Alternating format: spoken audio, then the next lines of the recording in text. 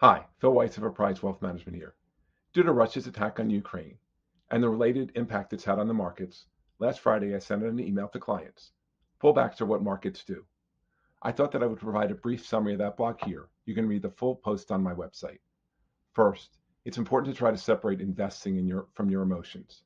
Second, you want to try to keep historical perspective and remember that incidents like this in the past have not had long-term market impacts as a general rule.